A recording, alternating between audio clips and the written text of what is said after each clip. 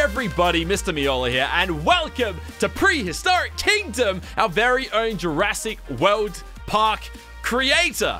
Yeah, this is a new game. The demo just dropped today, and the full version comes out later on this year, which you guys could probably expect to see on the channel. But today we're going to be having a play with the demo. If you guys do enjoy this video and would like to see some more of Prehistoric Kingdom on the channel, then make sure to let me know by punching the thumbs up, make it rain those thumbs ups, and I guess we should jump straight in and create our very first world. Let's do this thing. So here we are. It looks like there's a couple different game modes, or there's going to be at least. But for now, we can only play with the normal game. And there's only one map that we can actually play on in this version. Our park name is currently Grand Island Park, but hey, nah. We are the Jurassic World. This is the Jurassic World. And it looks like the different worlds have different natural resources. So we've got a moderate amount of trees. We've got a moderate amount of water. We've got a poor, what looks like oil, and we've got a rich amount of sunlight. So I guess that's what we got to do with our world. Let's jump straight in and begin building our Jurassic World. I'm excited. And here we are. This is our Jurassic World, guys. It's a very, very big island. It's a massive island. There's some trees around down here. This is kind of like the flat little region. Looks like we've got a mountain region over here as well. So that looks really cool. Could be nice to build a park on like the edge of the canyon. That'd be actually really cool to do. And yeah, so we got water around. Now we're gonna have to stick close to water because there's two resources in the current version of the game that we're gonna have to depend on: water and electricity. And to get what am I tongue twisting around? To get electricity, we're going to need windmills, giant wind turbines. So we'll set some of those up in a moment, but I want to get straight into dinosaurs. So we got a couple of things that we can start off with, or a couple of things that we can actually do. We can alter terrain. This is something a lot of games generally leave out till late in games. You can actually play with terrain. I don't know if you can demolish it. It doesn't look like it, but I guess we can kind of just level it like this. There we go. And you can kind of adjust what sort of brush you want to use, what size of brush you want to use, the intensity of it, the rotation. So we can go and do stuff like this. Oh, I don't want to level it. I want it to raise it. There we go. There we go. And you can kind of build it up and build. That's not what I had in mind at all. That's quite horrible, actually. Oh God, what am I doing? I'm just drawing everything. How about we just smooth it all out? Yeah, there we go. Smooth it all out. We've created some rather untasteful mountain bump looking thing. Anyways, let's maybe not have a play with that just now. Let's start with the simple stuff. Let's build ourselves a path. So I'm thinking maybe on the edge of this canyon here, maybe right here would be a nice place to begin. We can go and build some pathways. Now, we can either build them out of dirt, stone, or wood. I like the idea of some stone pathways. So I'm going to lead, I guess, straight down here. There we go. Or should it lead straight from the water? Oh, we can actually go underwater with it too. So it's like a boat pulls up and it's going to pull up at the dock, and it's going to dock here, and people are going to walk into our new Jurassic World. And then from here, it's going to split up and it demolished that tree for me. So that's kind of handy, I guess. That's kind of handy. Now, I saw on the menu screen, had some pretty cool things. Like it was making like little kind of tree sections. They kind of had like a little pathway wrapping around like that, and then I think they had some fences, like this. Yeah, and then they like had some trees in there. I don't know how to place trees just yet. Here we go. Nope, that's not it at all. No. Habitation? Aha! You actually do it through the terraforming thing. So we can what? Click a tree. Random size value. Okay. Multiple foliage placement. We can shrink down the size. And then click and get like a little bit of a forest going in here. That's actually really cool. I like that. That's actually awesome. Okay.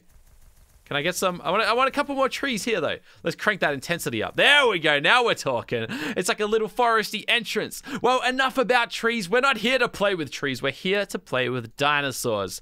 And I think we're going to go for a small little, same sort of fence. In fact, no.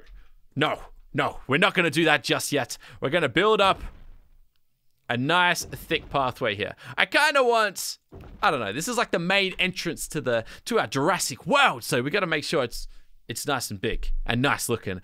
And now we can go and build our little fence enclosure. So we're going to go with one big fence straight down here. It's actually just a tiny little small fence. Probably should go a little bit bigger if we're going to be having dinosaurs hiding inside of it. In fact, these ones right here, they're like those window ones that you see at the zoo. So we're going to get some of those. Or do we get these ones? Oh, that's just chain. No, I like these ones here better. Yeah, there we go. Okay, and we're going to go big with it. Oh, or do we? Huh. If this is the entrance, maybe, oh maybe, we should just put it to the side. So, we're going to go straight down here, straight up the top, straight over this way. In fact, we can go diagonals too. All right, maybe we'll just do some diagonal work as well. We'll bring it, I can't, you know what, let's get a bird's eye view. Let's go for something interesting here, eh? Let's go for something interesting. So, we're going to get from here to here, straight up here, to about there, straight across here. We're going to go 3 across, back down, and there we go. We've gone and locked in our very first dinosaur enclosure. And I'm going to have to go and delete. Ugh. No. I don't want to delete all of that. I just want this first little bit. Okay, maybe we'll just destroy the whole thing then and rebuild that. And we can also go and place a little gate. Not sure that's the gate I was looking for, to be honest, but okay, well, it looks like that's the type of gate it wants me to have, which is a little bit odd considering we're gonna have dinosaurs inside of this, and that gate could barely hold a dog inside of this pen, but let's go. Let's get this thing going. I don't know how this works, but I think it all begins with this item right here, and this here is a shelter of some sort, and we can go place it dead center straight in the middle here, and it's actually going to build it up in front of us. It doesn't just appear, it actually gets built. Now, from what I understand, yes, it's going to require electricity to run this, but this is where all of our dinosaurs are going to come from. So we need to go ahead and place down some of these. These are going to generate electricity for our park, and we're going to go and place them along the mountain range over here, because I don't really know why. It seems like a smart thing to do, and they're kind of out of the way. They're not going to be a big old eyesore. Next up, we're going to need water, so I guess we should put some water plants down here, I'm guessing. Is that how this works? Do we need to go and place these by the oceans? How do I rotate it? Aha, there we go. All right, there we go. And I don't know if we need more than one of those, but for now, we'll just use one. Electric production this month, 0 kilowatts. Water production, 0. Okay. Well, we're going to have to produce some, I suppose, at some point. Let's go check this thing out, though, and see if, I don't know, see if it's ready to create some dinosaurs. Here we go. So, we can adjust what we're creating by size. We can make little babies, and we can make big old, okay, that's a Gallimimus. All right. So it looks like we can change the main clad, which is just Archosauria, the subclad, which is, we got 2 to choose from, and then the genus. We got a Gallimimus, a Tyrannosaurus, and a Velociraptor. They're all feathery creatures. Oh, hold on. It looks like we can change from feathered to scaly. Can we do that with the, oh, here we go. We can get scaly or like reptilian scaly skins or feathered skins. I don't know which one like the historically accurate one is. Do T-Rexes have feathers or do they have scales? I know everything kind of shows them having scales, but which one's the accurate one? Let me know down below if you know in the comments, because I have no idea. How about and the Gallimimus? In Arc, it's just scales. That's interesting. What about in the Marginocephalia? Triceratops, and that's the only one we can get. But we can actually change the color of their skin as well. Evergreen, copperback, or crimson frill. I kind of like that one. Oh, we can rotate him as well. What does he look like as a little baby? Oh, it's a little baby. Okay, what do we do? Just click breed, and then it happens, and then I can click it, and then we can place him in our world. Oh, look at that little baby T-Rex. Oh, T-Rex. Track. Look at little baby Triceratops. Your little goofball. He's probably hungry. He probably wants some food, so we better go and place some feeding down. So what do we have here? There's a couple items, but I have no idea what they do. This one here is a small wooden feeder. Small herbivore feeders are recommended for small, medium-sized herbivores. Well, I'm pretty sure a trike, in fact, I'm pretty sure that's what a little baby trike would definitely need. So, let's go and I guess we'll place it over here somewhere. We'll go place it over here. There we go. I don't know if our little trikey friend's gonna want to eat from it, but hey, it's there if he needs it, so it's up to him what he wants to do with it. What else can we play with? We've also got this one here, which is a large wooden feeder. It's a large herbivore feeder. I recommend it for medium, large-size herbivores. Well, if we're gonna be getting some large adult T-Rexes, we're definitely gonna need some of these. So we'll go and throw this down directly opposite the other one. And I'm guessing the other two are for carnivores.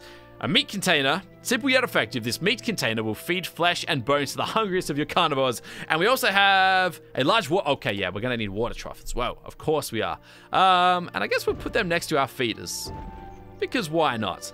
And is that it? They're stuck. We can't make them any bigger. They're just one size. Well, our lone little trike here needs some family. He needs some friends. Maybe we can get him like a teenager Triceratops. Let's get him one of those. In fact, let's give it another skin. Let's give it the evergreen skin, because that just looks awesome. And then we'll get some big old parents ones. We'll get a male one. And this one's going to have a copperback skin. And then we'll get a mummy. Oh, wow. They're actually different sizes.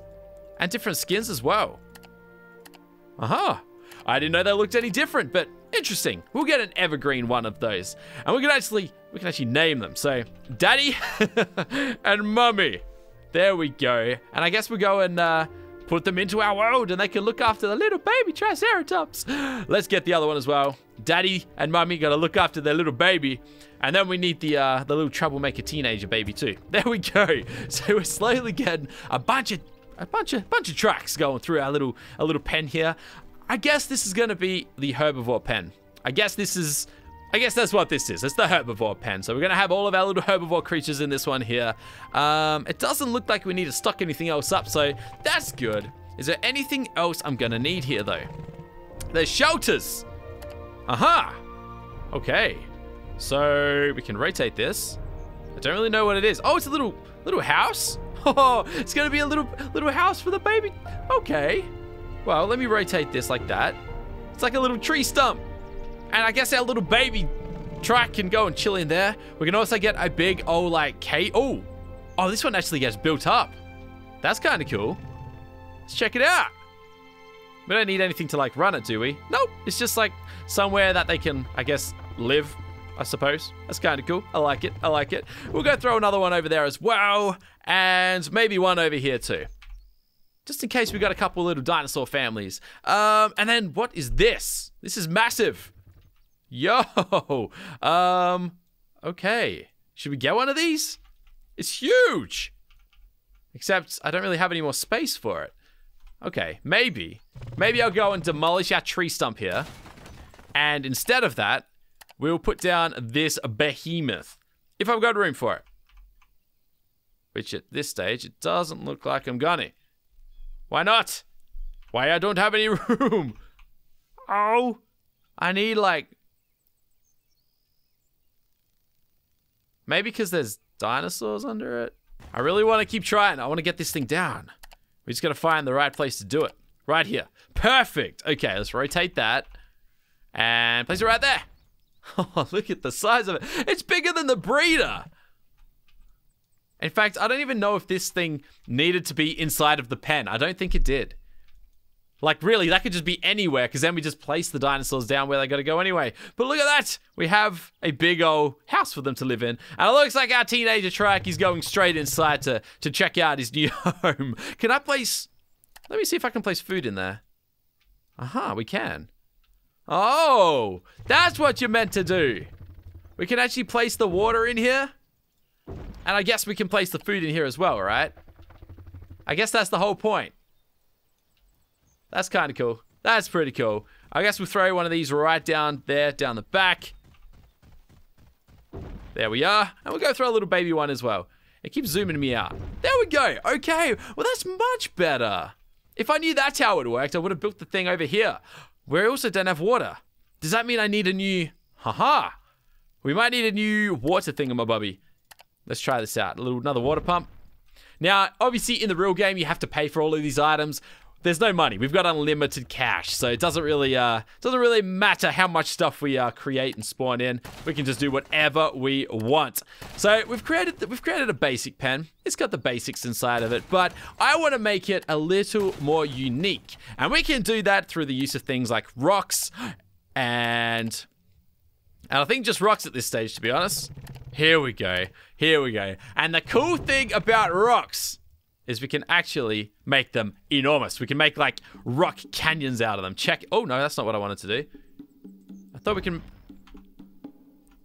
can definitely make these things bigger. Okay, guys, you might notice things look a little bit different in our park, and that's because, well, our footage from my recording got a little bit weird, and I noticed in editing that it kind of just froze when I was resizing these rocks, but this was the final product. This is what we ended up with. I went and basically expanded these rocks, grew them really, really big, and came up with this big rock wall all the way around the outside of the enclosure here. We got some big trees circling the outside as well, and then some tiny little bushes through the middle. We ended up getting a whole lot of Triceratopses in here too. So this is our first little exhibit. It's nice and well populated. We ended up with 12 different trikes in here, all with different colors, different sizes, different genders, all looking really, really cool. And yeah, I really like our very first enclosure.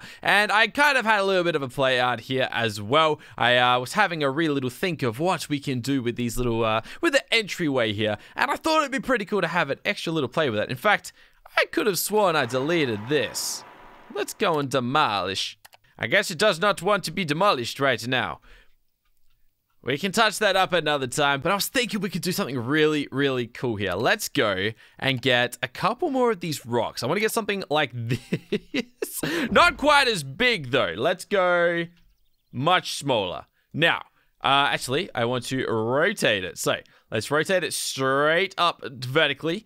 Let's twist it this way a little bit. There we go. Something like that. And shrink it right down like this. Something like this.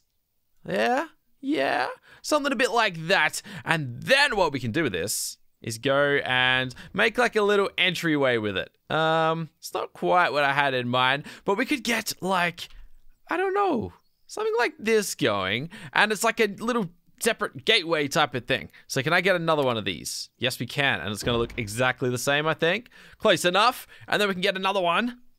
If I can click it properly. And this one here. Then we can go and kind of stack them up a little bit and get this nice little like rock cave entrance type looking thing. We can, you know what? We can just go like this. We can just go like this. It's like a little caveman entrance. Not quite. There we go. That's a bit too much, I think. No! What did I do? Move it across. Yeah, not quite what I had in mind. Oh, it's very bad, actually. What was I thinking? Maybe we'll just raise that. There we go. Now we're talking. Yeah. Hold on. I want to move this top one. No, not you. I wasn't clicking you. I wanted to go and raise this last rock right here. There we go. Expand it sideways a little bit.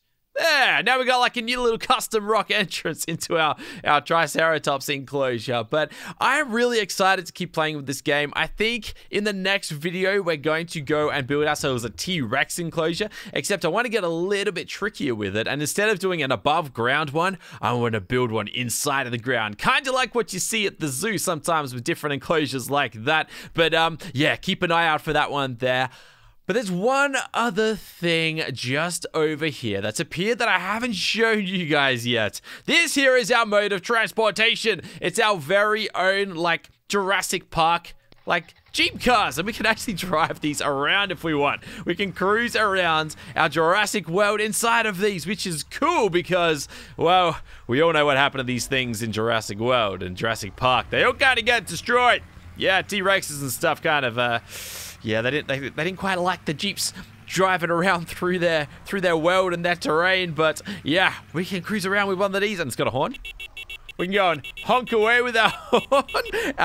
And I think we can use lights as well in case it gets dark or in case we want to build some caves and stuff. But I thought this was really cool because if you build some like really big parks. You can drive around it and really explore and, I don't know, have a really good search of what's going on around the park and how it all looks and how it's going to look for visitors once they rock up. But just to top it off, let's go. I reckon we should get some more Triceratopses. Let's go and do exactly that. So let's get some variants. Let's get 2 of these fellas here. Oh, we can't get feathered ones. That's right. We'll get 2 evergreen colored ones. Then we're going to go and switch it up a little bit and get some crimson ones. Let's get some females. In fact, they look a little bit different to the males, don't they? They don't look as good. Copperbacks. Let's stick to these. Male, female. That looks so different. And let's get like a little tiny little baby ones. Let's throw one of them in there. So that's 3. I reckon we should max out for a total of 20 of these little guys. So let's go and get 5 more of them. Maybe some evergreen ones, some male evergreen. Should we get some tiny little baby ones? Let's get 3 of these ones. So 3 of those, and then with 2 more, we'll max out at 20 of these. And I just realized there's a little icon at the bottom of the screen here. It says there's no people in my park. So maybe we can actually get people in our park at some stage, but not yet, unfortunately. And just to top it off, let's get 2 crimson frill ones. Yeah, look like that. Let's get 2 of these little fellas just to top it off to 20. And then what we can actually do, we can go and click Selecto, place selected, and drop them all the way around our little enclosure. So we now have 20 tracks cruising around here. I think the visitors are going to love this, as long as they stay in here, of course. But you know what? It's actually a little bit overpopulated. Let's go quickly throw.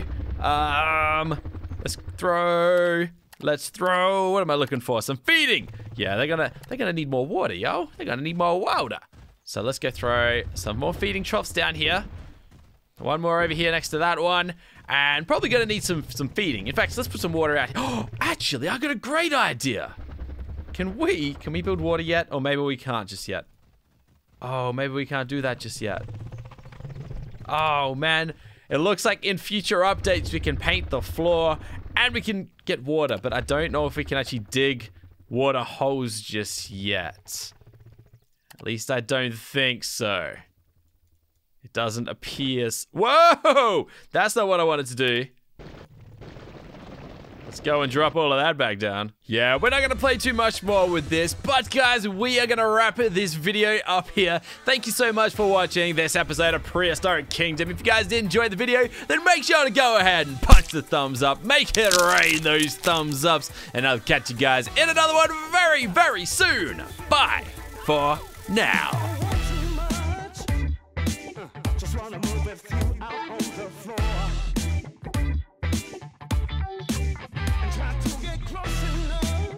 Where